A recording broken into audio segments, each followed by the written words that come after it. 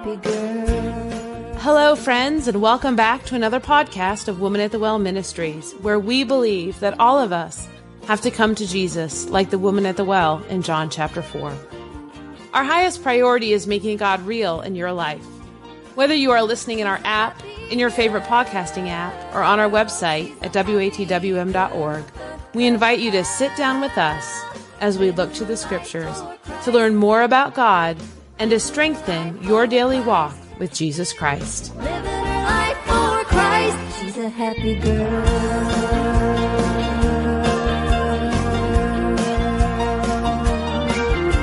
She's a happy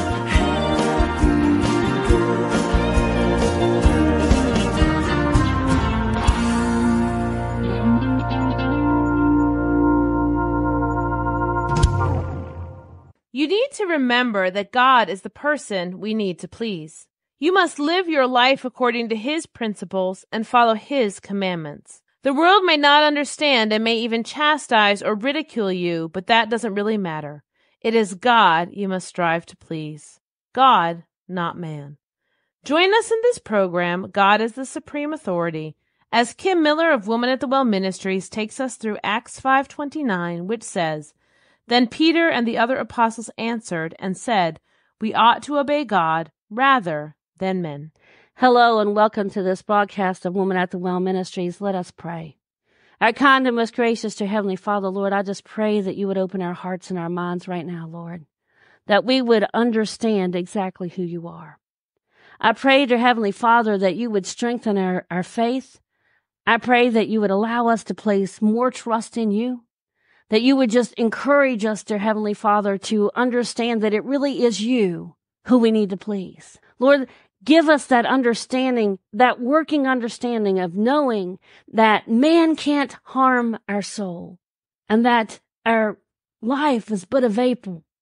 And regardless of that ridicule, regardless of what it is that would cause us not to stand strong for you, Lord, that you would help us to be able to push those fears aside and to stand strong in a dark world, that our light would shine and you would be glorified.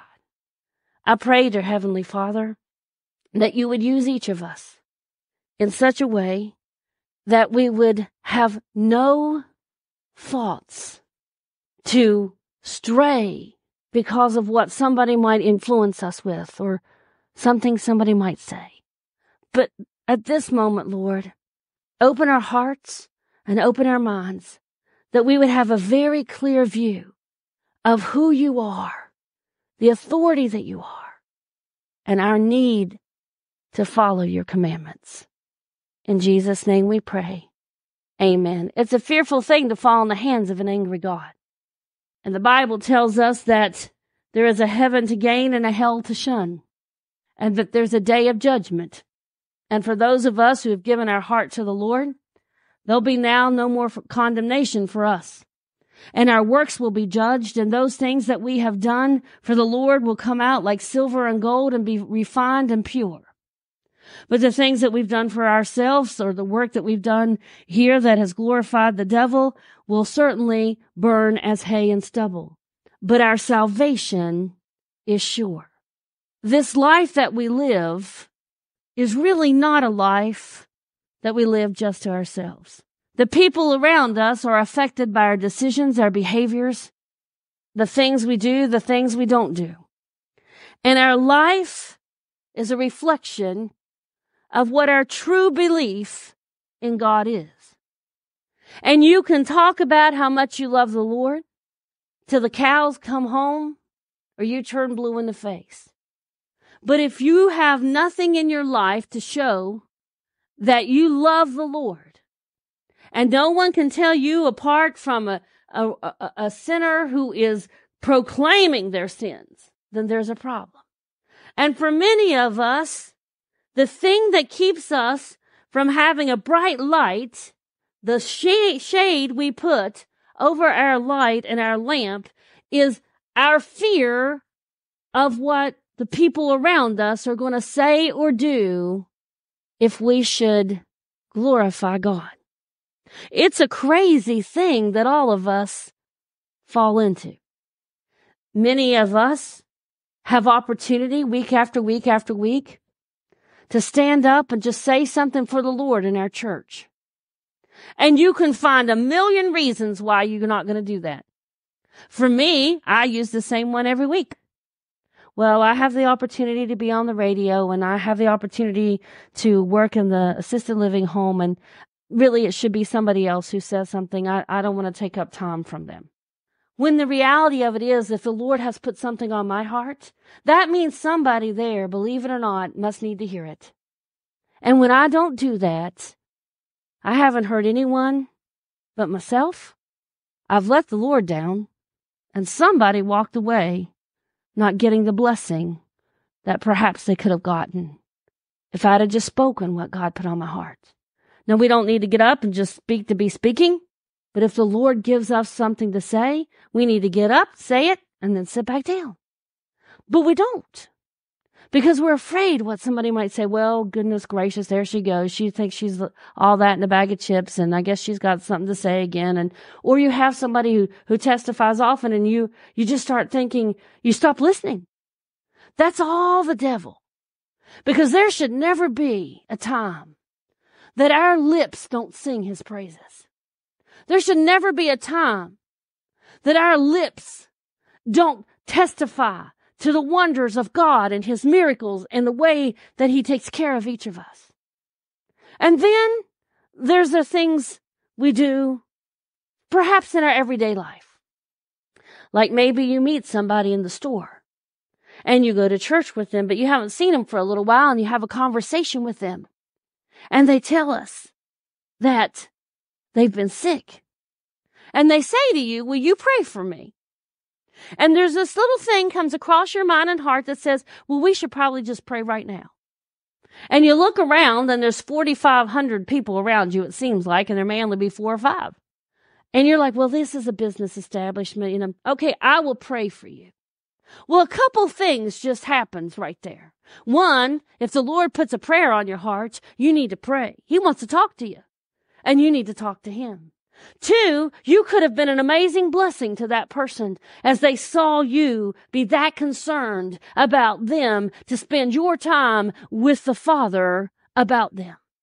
And you might have been an amazing encouragement or blessing, but that's down the tubes now because you're afraid somebody might say something to you. And then, yes, all those people that you thought were looking, the 4 or 5 or 4,500 or whatever you think it is, all missed an opportunity to see what somebody does who God has been so real to them that they just want to have a talk with Jesus. Because you see, in that same instance, you weren't at all worried about what anyone would say for you to stop and talk to that friend of yours you hadn't seen in a while. We do it all the time. But to stop in the store and talk to Jesus, the greatest friend you'll ever have, that'd kick some of our socks off. We just wouldn't do it. Then there's the other problem. You just told that person you would pray for them. Time has gone by. You forgot to write it down. You forget about seeing them. And chances are, you forget about praying for them. And that whole opportunity that you could have had to call upon all of heaven for that friend's need is gone until you meet him again and perhaps the same circle happens. You see, man can't harm your soul. Man has no eternal consequences on you, but God does. God didn't put you in that store at the very same time that person was in that store and tug on your heart's strings to pray for them, for you just to say, no, Lord, you died for me and you supply my every need and you strengthen me and you watch over me and you're not even ashamed of me when I do the same dumb stuff all the time and you still answer my prayers, but I'm not praying in public. Or what about being seen, in church or going to church? Maybe you have friends or coworkers who don't go to church, so you just simply don't talk about it. But you'll talk about the ball game you saw last night or the sports event you went to a couple days ago. And I have nothing against sports. If you knew me, you would know that would just be blasphemy for me to say that. I love sports. I think that's an amazing thing God allows us to enjoy. But it's entertainment. It can be idle time. But we have no problems talking about that.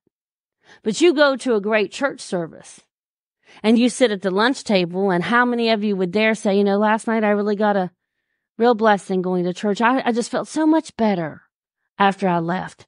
And you're right. You have to be a little careful maybe in how you say it, because you don't want to turn them off and you don't want to freak them out. But you want them to want to come where you are, that they might hear the word of God, that they too might have a personal relationship with him. But if you never talk about how wonderful it is to know the Lord, how great it is to have him as a personal friend, how amazing it is to be with fellow believers and hear all that God has done with him, and the amazing concerts that you hear with the songs uplift you, and the grace and the mercy that just flows at church. If you never talk about that, why would a non-church going person really ever want to go? Why would they? You see, what we have is too precious to keep to ourselves.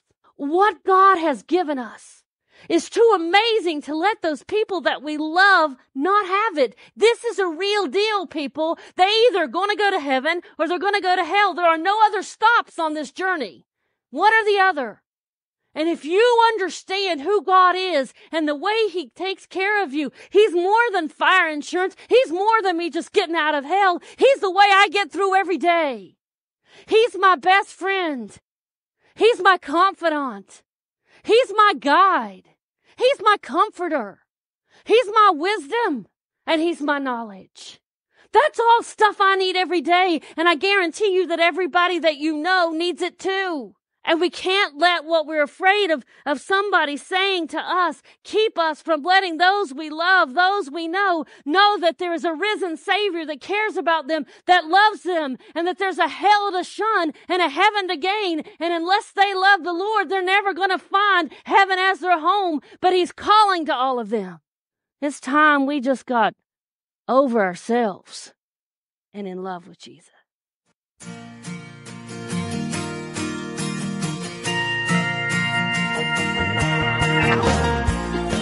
Thank you for joining us in today's podcast. You can visit the show notes for quotes from today's podcast and scripture references.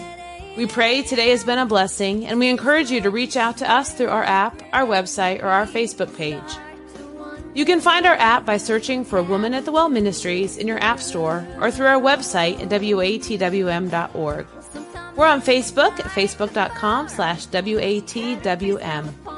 If you visit our website, you'll be able to subscribe to Bible Bits, a daily devotion written by Kim and delivered Monday through Friday by text message. Woman at the Well Ministries is a nonprofit organization dedicated to serving our Heavenly Father, and it is through your loving and generous support that our ministry continues to bless others. To learn how to partner with Woman at the Well Ministries, please visit our website. Thank you to the gospel group Fudge Creek for letting us use their hit song, Happy Girl. We greatly appreciate your prayers. We are praying daily for our listeners. Remember that God loves you. You are loved. She stands out like sunshine on an endless sky of gray. Said somebody who was feeling bad, you got something I'd like to have, and I was wondering, could you show me how you smile this world away? You're a happy girl. She's a happy girl. She's a happy girl. Living a life for Christ. She's a happy girl. Not that melancholy never comes to plague her soul.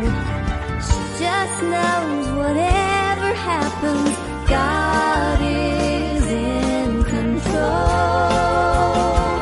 She's a happy girl.